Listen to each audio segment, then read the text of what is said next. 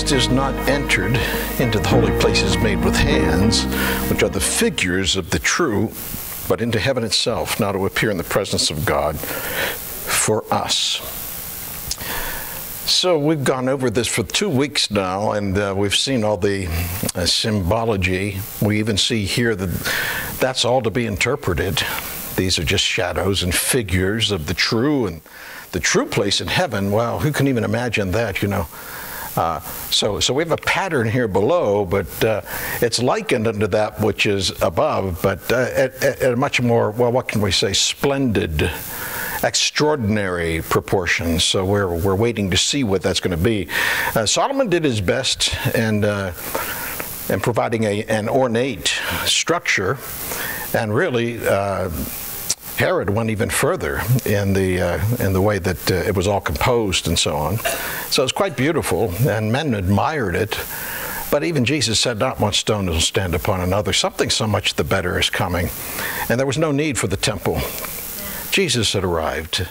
He had fulfilled all of this, so there was no more need for this.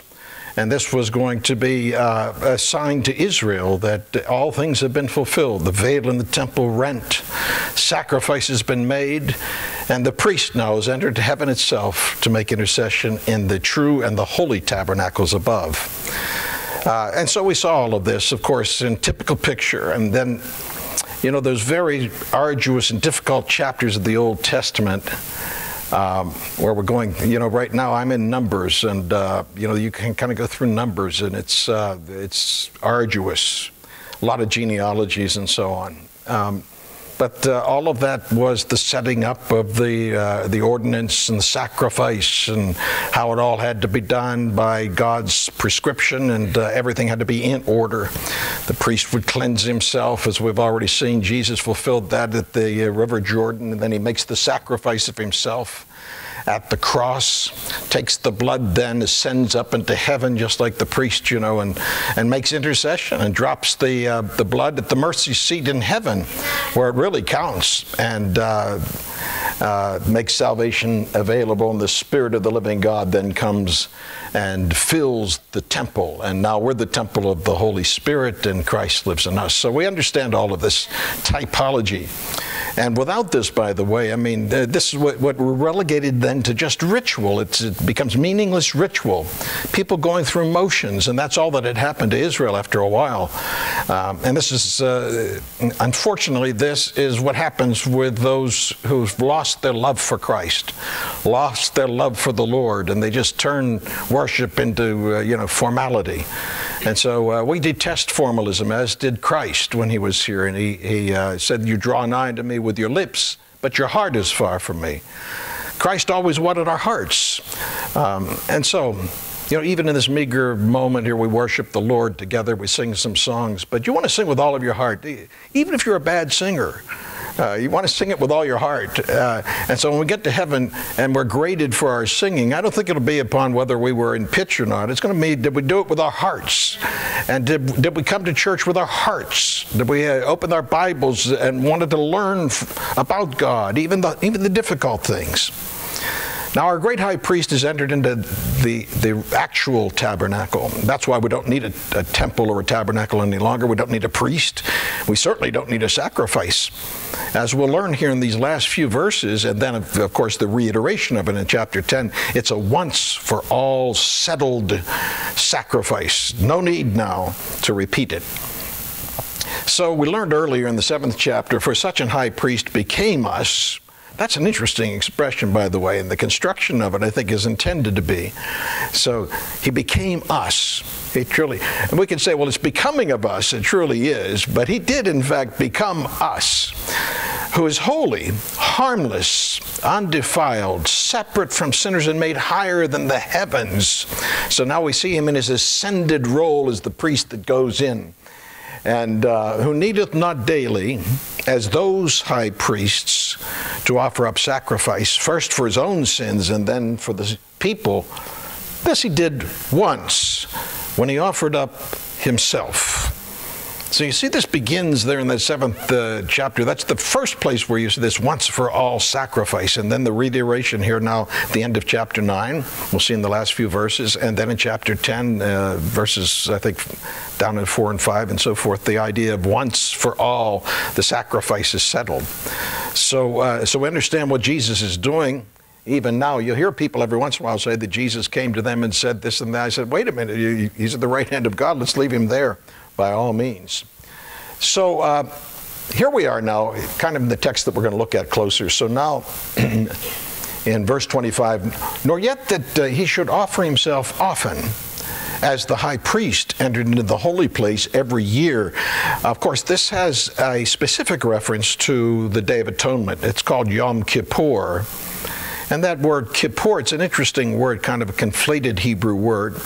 If you take the latter portion of it, P-U-R, you'll find there the root of the Hebrew purity, and that's the idea of it. So he's making atonement so that we might be made pure in the sight of God. Sinful people need to be made pure and cleansed. Thus, Yom Kippur, Yom is a day, and Kippur, we're talking about the Day of Atonement, the day in which our sins have been washed and cleansed, and we've been made pure in the sight of God. That's all wrapped up in that Hebrew word. So he goes in, the high priest, once a year. Now, this will be right by the new year. When they start their new year, they have 2 new years. You know, they have a ceremonial new year at Passover, and then they have the, so to speak, the civil new year, or Rosh Hashanah. And we have the Day of Atonement preceding that. So in other words, it's preparation, getting one's hearts ready to enter into a new life with the Lord. And to this day, Orthodox Jews will spend most of the day in their temple during Yom Kippur. I had a Jewish boss when I was in high school, and of course, he loved his business. That was everything to him. But he had to go to synagogue on Yom Kippur, but he didn't want to close the store, so he would let me run the store at that point. And so he would go, and we'd have a good time with him gone. But at any rate, people got pretty good deals that day, at any rate. So we have the notion of Yom Kippur. It was that important to him that he would have to go to temple and spend most of the day there. And of course, the design was that they would use that day for fasting and repenting for the sins of the year, so that they could enter into the new year with a fresh start. That was the idea of it. Of course, this had to be done each year because the atonements that would be made were temporary. They were, in fact, atonements. So they were coverings, no more than that. So this Day of Atonement only meant we're going to have to repeat this, and repeat it often until the fulfillment would come. So they had to go in, as it says here, every year with the blood of others. So they didn't take their own blood. They didn't sacrifice themselves. That's what makes the fulfillments and the shadows, of course, were only pointing as arrows to the coming of the one who's such an high priest who became us and becomes sin in our place and actually becomes the sacrifice himself, takes not the blood of bulls and goats and the ashes of an heifer to cleanse us, but takes his own blood and presents it. That's what he was doing there in that interim of his resurrection when he appears to the women. Go tell them, you know, that I'm risen. But he ascends up to the Father, and then he'll come back to earth that night. So you say, why is he going up? What's he doing? Well, he's the high priest. He's entering the Holy of Holies in the presence of God, and he's sprinkling the blood of the sacrifice, and God is satisfied, and the wrath of God is placated, and all is well. All right, so that's where it all comes now. So we have this expression, so let's it's very curious when that comes here now. When we have, for then must he often have suffered since the foundation of the world. So in other words, Christ only had to do this one time. Once for all was good enough. It wasn't demanded that he do this on an often basis. Didn't have to repeat. Doesn't have to come and die again.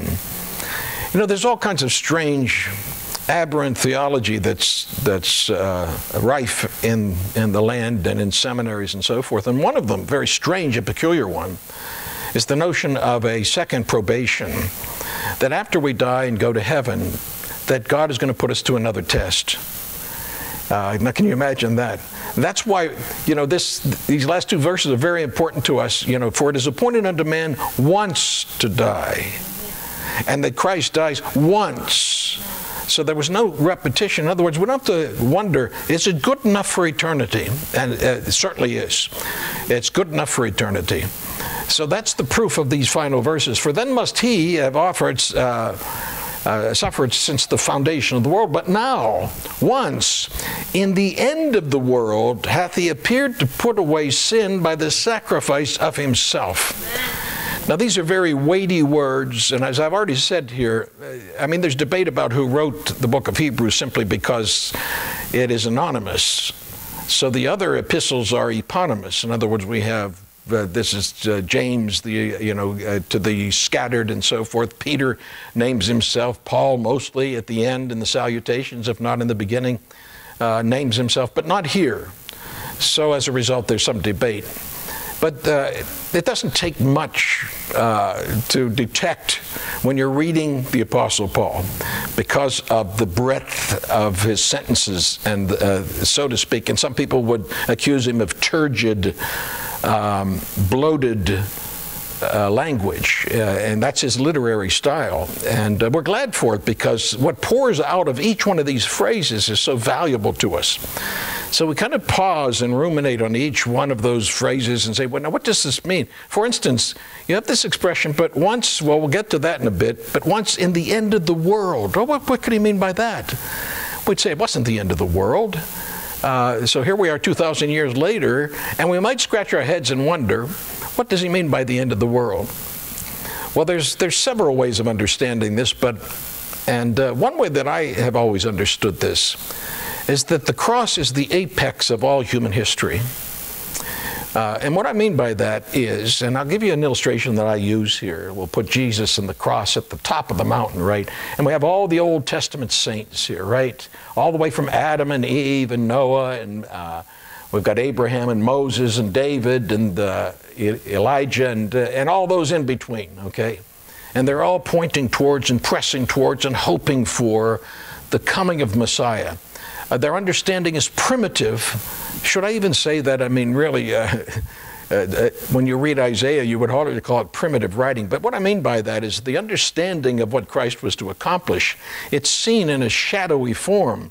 It's so much easier for us now on the other side of the cross to be able to understand. So after Christ dies, we have the apostles and John on the Isle of Patmos, and then the 7 churches, which represent the eons of church history in its various phases.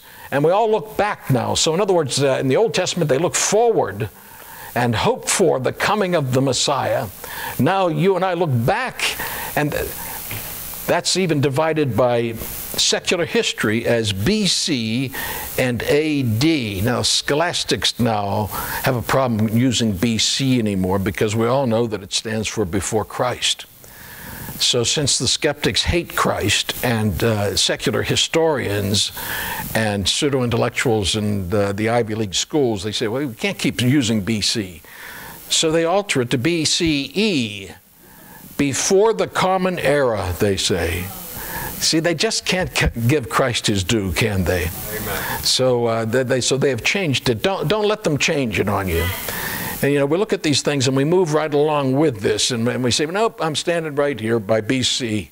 That is before Christ. AD is a little different. It's a little harder to change for them, because it means Anno Domini, which is a Latin expression, is the year of the Lord. I don't know how you can fool with that. But notice that even secular history apexes to the cross. Might we then understand the expression end of the world as being when Christ came? That's the end of the world, okay? In other words, all of time either flows to him or flows back to him. So that's my understanding of it, and I don't really find too many scholars agreeing with that. They've got some other thoughts here, but and certainly I agree with the idea of what most of them are saying. That was the end of the Old Testament, was certainly the end of the Old Covenant in that sense, because it was a much better thing that had happened. And so we might say that. We could certainly say that by the end of the world, it meant that at the end of what was necessary to save the world, but we'd have to fill in a lot of words to make that one happen. But those are the general understandings of what this passage means. But I like to see it as time, too. And the end of the world speaks of time, doesn't it? So we want to be able to see Christ as being the end of time. Now, it was in the year 2000. Everybody was all worked up about 2000, you know. And they had people running out. It was the end of the world. I don't know if you remember that or not. Y2K. I mean, we had people here that were gathering in the back and bringing dissension to the church here and saying, you know, we better prepare. It's the end of the world, you know, and getting everybody to buy shredded wheat and toilet paper, I guess. But I wasn't buying into it at all, but there were people that were, you know, James Dobson and Jack Van Impe, and they really went, you know, they sold a lot of tapes. And I would imagine that many of them were very sincere in thinking that this was going to be the end. I said, nah, you're going to tell me what, 2 letters on a computer, two numerals on a computer? Nah, I didn't buy into it. First of all, I had a Mac, so I knew I wasn't in trouble. But, you know, I could see the PC people getting nervous. They sold more computers during that. Oh, man, the stocks went way up and so on. Of course, nothing happened. And but people saw 2000 as an ominous year, 2,000 years from Christ. But then they forgot that Christ wasn't born 2,000 years ago. He was born 2,004 years ago. You see, so they didn't really know that, didn't understand there was an error in the dating that came in the 6th century. So they didn't account for Herod's death in 4 BC. So if Herod died in 4 BC, in other words, he was alive when Christ was born. So, I mean, you do the math. So he was born in before 4 BC or right at 4 BC, and Herod died right afterwards. I mean, you take for what you want, but we have to go back to. So that's why when I preached my sermon, Jesus will not return in 2000, I got all kinds of negative responses from people saying, now you can't say when Jesus is going to come or not going to come. I said, no, I'm telling you, he's not coming in the year 2000.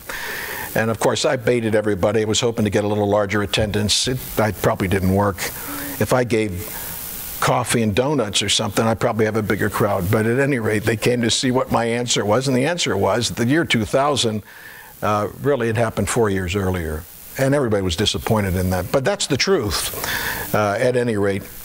So we're looking back at time, and time is looking forward. They're waiting for the coming of the Messiah. And I kind of look at it that way. So there's another passage I find interesting here in Galatians 4 when it says, when the fullness of time was come, God sent forth his Son, made of a woman. So what does Galatians refer to when it says the fullness of time? So, you know, it kind of supports my theory here on what the end of the world means, that it has a chronological connotation and the notion of the fullness of time or the end of the world. Everything that needed to happen happened when Christ came. And so we either look forward to it or we look back towards it. All right. So some more to say, though, about these passages. So Christ was once offered to bear the sins of many. So we want to get to this very significant expression. And I think we probably expounded a bit on this earlier, and we'll have some repetition, won't hurt you. But what I like about the expression here, Christ once offered, and then in the 10th chapter, I forget, it's the 12th verse, I think, where it says, he was once for all. Once for all. And that really, that's a wonderful thing, too. We've been teaching here on Sundays about the limited atonement that Calvinists believe in, that Christ only died for the elect and so forth. And I say, well, no, Christ died for the whole world. He died for everybody. Not everybody believes it, but he did it. I can tell you that. Once for all. Oh, they say, well, that's once for all the elect. I said, well, it doesn't say that, but that's what it means. Well, I have to accept your interpretation, I guess. But I have a funny feeling that they're going to be embarrassed when they stand before the Lord of accusing him of just dying for some and not for all. Why, even in 2 Peter chapter 2, it's rather clear there when it speaks of these blasphemers who deny the Lord that bought them. The Lord bought them? I thought that atonement was limited. No, it says that he bought them. But they're unbelievers. If you go on in the chapter, we find them suffering eternal damnation. So he bought them? Yeah, he did. It's too bad they didn't take him up on the offer of free salvation. So it was a once-for-all sacrifice on the cross. Now this might, for any of you here that weren't raised as, how many Catholics do I have in the room here? Okay. So Catholics will understand this probably a little better. The Pope and the priests take the host in their hand and they re-sacrifice Jesus at every Mass. It is believed superstitiously that there has to be a Mass said somewhere in the world every day, or the efficacy of the cross will cease. That's part of their dogmatic teaching. And that's why the priest, and in the center of the Mass is what they refer to as the sacrifice of the Mass. So clearly what they're doing is re-sacrificing Jesus on the cross. At least that's what they believe. And when the priest takes up the host and he uses the Latin expression, this is the body of Christ, then he breaks the body, and at the beck and call of the priest, Jesus leaves the right hand of God, comes down and enters the host. Actually, I know you'll talk to Catholics, they'll say, no, that's just a symbol, but that's not what Catholics should believe. That's not what the Catholics have taught for centuries. It is transubstantiation. So he's actually leaving heaven and he is coming down and being re-crucified when the priest breaks his body and then drinks his blood. So you know I'm not making this up. We'll go to their own resources here when they speak of the sacrifice of the Mass. The Church intends the Mass to be regarded as a true and proper sacrifice. The sacrifice of Christ and the sacrifice of the Eucharist are one single sacrifice, one and the same. For it is the sacrifice of Christ, the only mediator, which in the Eucharist is offered through the priest's hands. For it is the liturgy, in the liturgy, especially in the divine sacrifice of the Eucharist, that the work of our redemption is accomplished. Now you begin to understand then the doctrine of the Church, no salvation outside of the Church. That is a dogmatic polemic that was argued back, I think, around the Council of Trent. But the notion was that you cannot be saved unless you're a Catholic, is what they're saying. You must join the Catholic Church. You must be baptized as a Catholic and receive the host. And now we understand the logic of this, because the only way you can receive Christ is through the host and through the mediatorship of the priest, who actually sacrifices Christ at the altar. And before you can actually receive, you have to go to the priest and have your sins remediated. So you will go and he will tell you, after you confess what you have done for the week, that you must do penance. And once you do those penance, then you're in a state of grace and you can receive Christ. Once you sin, you will lose Christ and have to repeat the process. So, and as sacrifice, the Eucharist is offered in reparation for the sins of the living and the dead. So I like to let the priests speak for themselves, too. Transubstantiation is the foundation upon which the Mass rests. Catholics are taught that the priest must change the bread so that Christ can be offered as a real sacrifice, an offering for the sins of the living and the dead. It is the actual sacrifice of the Mass, that the body and blood of Christ is actually being sacrificed right there on the altar, rather than just a reenactment of something that happened many thousands of years ago. And this is the Lamb of God who takes away the sins of the world. Happy are those who are called to this table.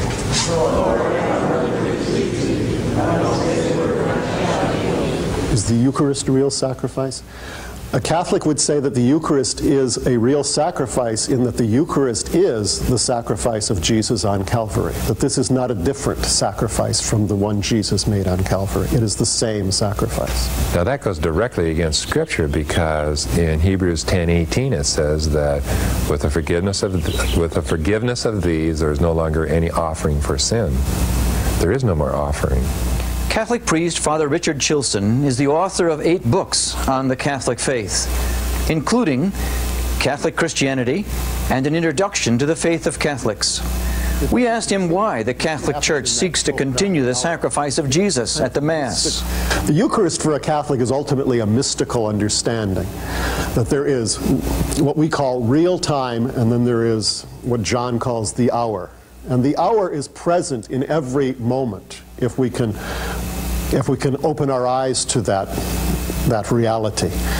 And so the Eucharist, by making present that sacrifice throughout history, helps us to open our eyes to what is really going on continually. That God is continually, through Jesus Christ, reconciling the universe to himself. It allows us to personally come into that moment and be reconciled with God again and again and again. For a Catholic, it continues before the sacrifice of Calvary. The sacrifice of Calvary does not begin at that point. It begins really at the foundation of the world. It goes forward in history and it goes backward in history as well. Other Christian denominations celebrate that the sacrifice is finished. We asked Father Chilson why the Catholic Church chooses to focus on its continuing. Why not leave it finished?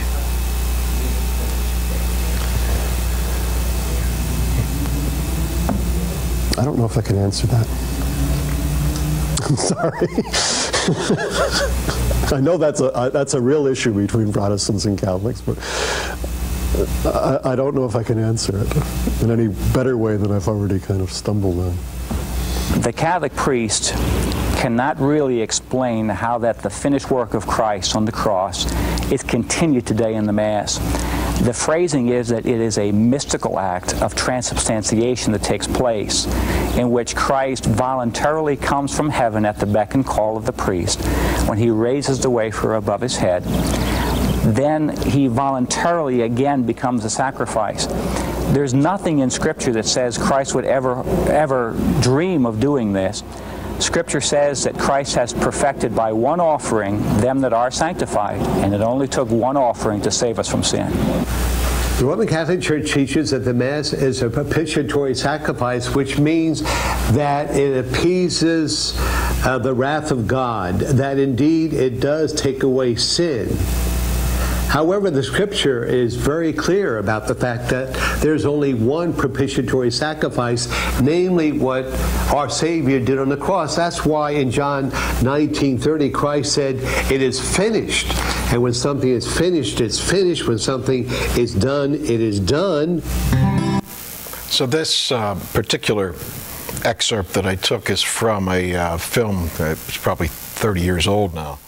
But the reason I find it excellent is because it's former priests, former nuns speaking from their experience, and that will help when you're dealing with Catholics. I would imagine they'll have more respect, because if you go to them, go for the throat, they wonder, who are you? So if you, their own priests that have come out and they now have the light, they share that light. And so this is a great film, and you can, it's on YouTube. So if you put Crisis of Faith in the keywords, it'll come up and you can find it there, and you can, if you know how to download it, you can download it and use it. And I would encourage you, listen, it saddens me when I talk to Catholics, they don't seem to understand their own faith. They don't know that much. But there's a lot of superstition that's attached to it, and as a result, I don't know how much they know of this, but they should know it. I certainly was taught all this in catechisms and so forth. So, and this becomes the real struggle for us. We'll think, well, Catholics, they sound like they're saved. You know, it seems like they are. They talk about the Lord, they pray, and they speak fondly of Him. They live, many of them live righteous lives. And so it would, we would conclude that that maybe they are saved and we're making a bad judgment of it. Are they trusting this to save them? This becomes the critical issue. Do they think that is what saves them? What Jesus did at the cross has to be redone over and over again, and they have to receive that, the finished work, by eating it, by eating the flesh and drinking the blood. So now I have to wonder, well, are they really saved? What if that's what they're trusting instead of Christ alone? And this is where it's kind of slippery, because we're more than willing to say, well, they're saved, and we'd rather think that, when in fact, if you explore and find out what are they really trusting to get to heaven. That's why the book of Hebrews is so valuable to us, because there's no clearer place in the Bible to denounce this notion of the sacrifice of the Mass, which is the centerpiece of Roman Catholicism. I mean, there are ancillary sacramental teachings that I think are also blasphemous, frankly. Confessing my sins to another man as though he has the power to forgive them. Receiving extreme unction as though a priest has the power at the end to forgive all of my sins, and these types of things. They're odious, but I think this is the central issue. So at any rate, we might want to take it a little further, and certainly if you're dealing with Catholics, I think everybody should watch the whole film, Crisis of Faith. All right, and if you can't find it, just text me and I'll send you the link. All right, so here we are kind of reiterating what we learned in chapter 7. For such an high priest became us, who is holy, harmless, undefiled, made separate from sinners, and made higher than the heavens. So his sacrifice is once and for all, not to be repeated. And this we'll see over and over again. Now is our current text, once offered, and then Hebrews 10, as I've been mentioning, where we have the once for all. And this expression in particular I find very intriguing and very important. Then a little bit later on in the 11th verse, one sacrifice for sins forever. That even says it more emphatically than this one. But this would be enough even of itself to demonstrate that what Jesus did does not have to be repeated. All right, so we're going to move on here to the next passage, which is the 27th verse, and very important as well. Because this is the appointment with death, so to speak, and we all know this passage so well, and we do take it out of context, frankly, but I don't think it doesn't disturb its meaning at all if you take it out of context and say, well, you know, everybody's going to die, and we're appointed to die. You know, I've been teaching a lot about fatalism, and I want to caution everybody about fatalism, because you'll hear so many people say, well, you know, the moment you're born, your day of death is going to come, and it's already fixed, and that's fatalism. The fact that God knows when you will die is a result of His foreknowledge. We've discussed this issue so many times. You know, I hate to beat the dead horse, but I really think we've got to dispel some of these notions that are somewhat mystical, and in some sense, we learned that it's paganism. The notion, you know, that, well, is everything settled? And people have that notion, and I think sometimes they're surprised then, because they should have done something that they didn't do, because, well, you know, if you're going to die, you're going to die. It is what it is. You'll hear people say that, or whatever, that kind of thing. And the notion of that is an acquiescence to what you think is a predestined and ordered problem. For instance, I mean, I'm not going to stand in the middle of the highway and say, well, if I'm supposed to die, I'm going to die. That's stupid. And so if you die by that, I don't think God's going to say, well, you know, yeah, I knew you were going to make a stupid decision like that. And there are many other stupid decisions that we make along the way, especially for health and so on, that people make and say, well, you know, it's already settled when I'm going to die. And so they don't take treatments, or they don't, there are certain things. I mean, I've seen so much of this, beloved, and this is, I guess I'm warning you along the way here. There's a lot of aversion to the medical profession.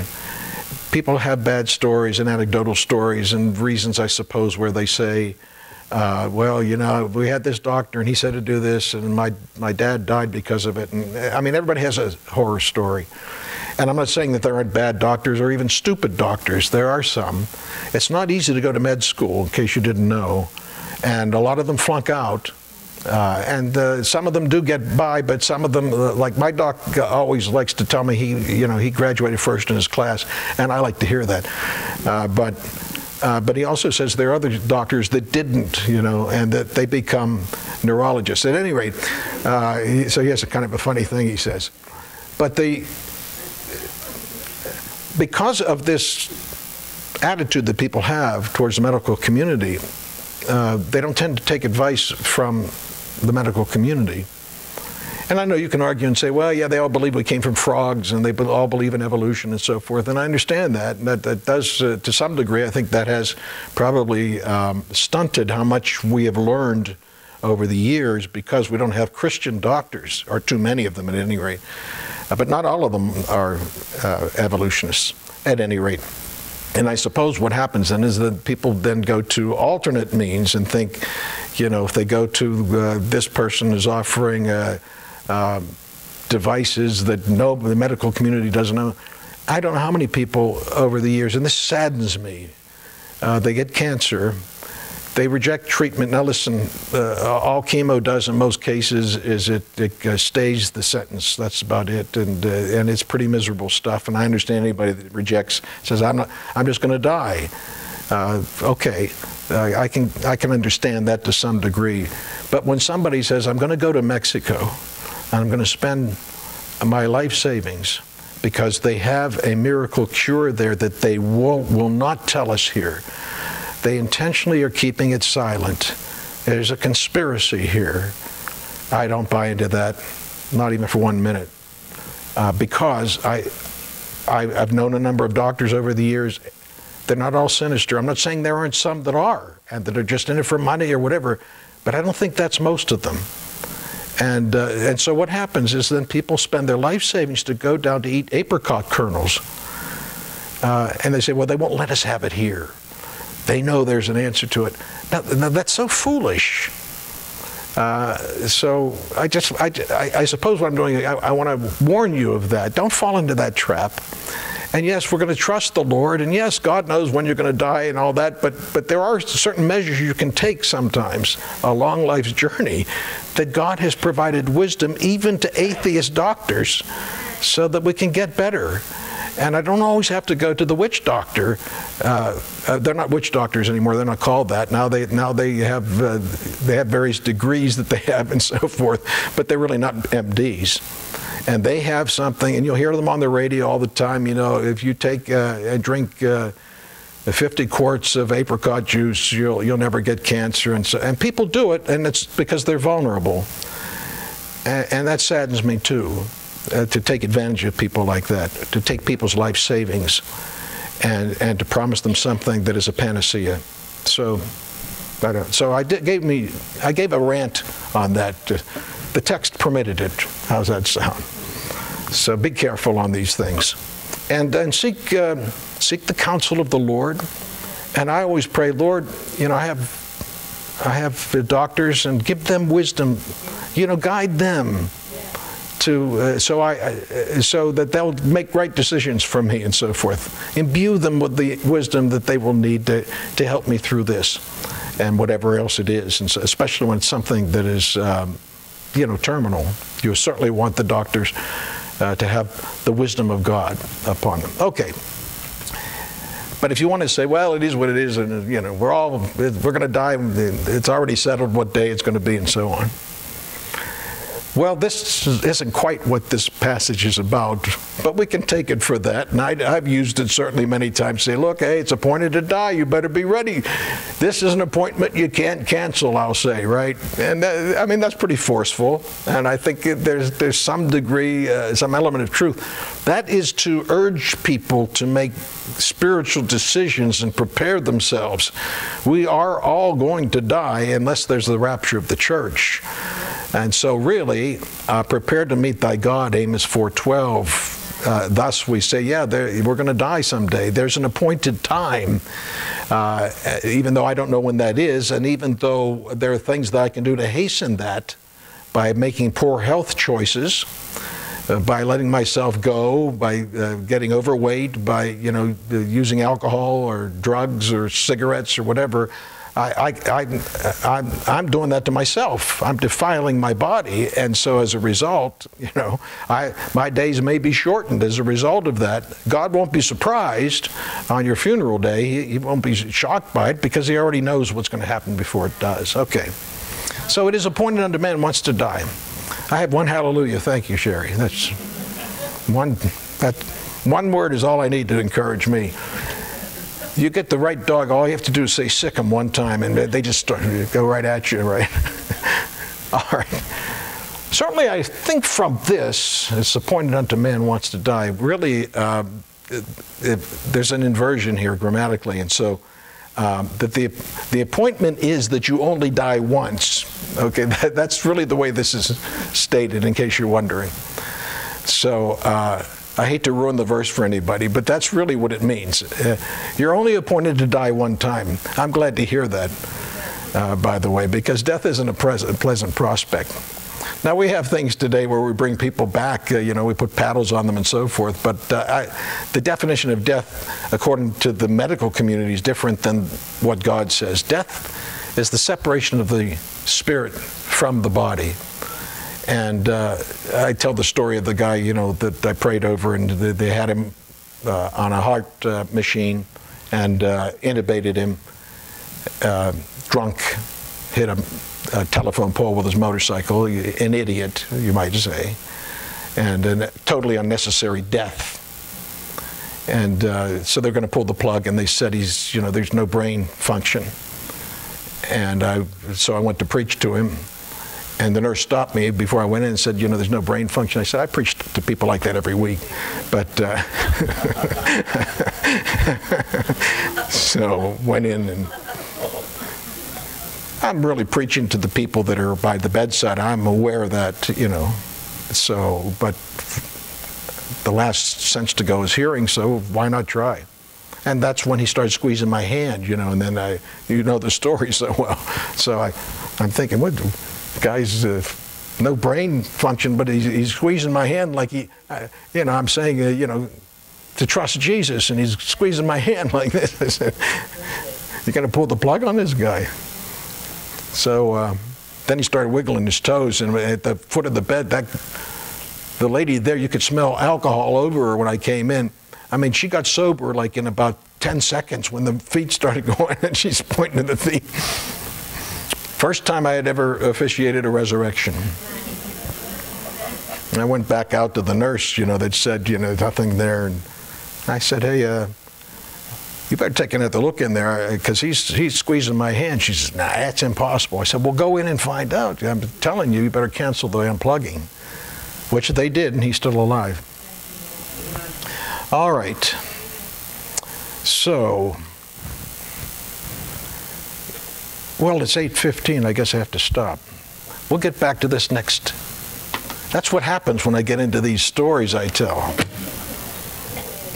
Now, Lord, give us your special understanding of everything in the book of Hebrews. It is indeed a deep book, and we require the Holy Spirit, so lest we give it private interpretation. Now, you help us in understanding not just the book of Hebrews, but all of the Word. And this book really does unlock the Old Testament for us, and we're so grateful for it. So we're anxious to know more, Lord. Continue to lead and guide us in its truth. How thankful we are for the finished work, for the once, for all, forever sacrifice of Jesus Christ on the cross. We have Him and understand Him to be our high priest in heaven. Thus we need no other. There He ever liveth to make intercession for us. And so we know that it's appointed that we only die one time, and that there will not be a second probation, and that we'll go through death or some kind of judging process again. And because of that, because we die only once, Christ only died once on that cross, only needed to. And we're so glad that you were satisfied with that sacrifice. So now, Lord, with rejoicing in our heart, we leave tonight. We pray your blessing upon us this week. In Jesus' name, amen. Amen. I invite you to accept the plan of salvation that God has laid forth from the foundations of the earth. And the first point of that plan is that all have sinned. As it is written, there is none righteous, no, not one. There is none that understandeth. There is none that seeketh after God. They are all gone out of the way. They are together become unprofitable. There is none that doeth good. No, not one. So begin by confessing your sin before God, that you have sinned against Him. And you can't even recollect all of the times that you've offended Him. He has the record, and that record needs to be expunged. Secondly, it's important to know that God will punish sin. If it goes without atonement, we will pay the ultimate price. For the wages of sin is death, but the gift of God is eternal life through Jesus Christ our Lord. And that eternal price is hellfire and brimstone. Then shall he say also unto them on the left hand, Depart from me, ye cursed, into everlasting fire, prepared for the devil and his angels. But Jesus paid the price and made the atonement on the cross. God commendeth his love toward us, in that while we were yet sinners, Christ died for us. Much more than, being now justified by his blood, we shall be saved from wrath through him. When Jesus died, he said, It is finished. He made an end to our damnation and our debt that we owed to him, paid by his own blood, and justifies us before a holy God. On the third day, in triumph, Jesus rises from the dead. That if thou shalt confess with thy mouth the Lord Jesus, and shalt believe in thine heart that God hath raised him from the dead, thou shalt be saved. So call upon him today. Seek the Lord while he may be found. Call ye upon him while he is near. For whosoever shall call upon the name of the Lord shall be saved. Behold, now is the accepted time. Behold, now is the day of salvation.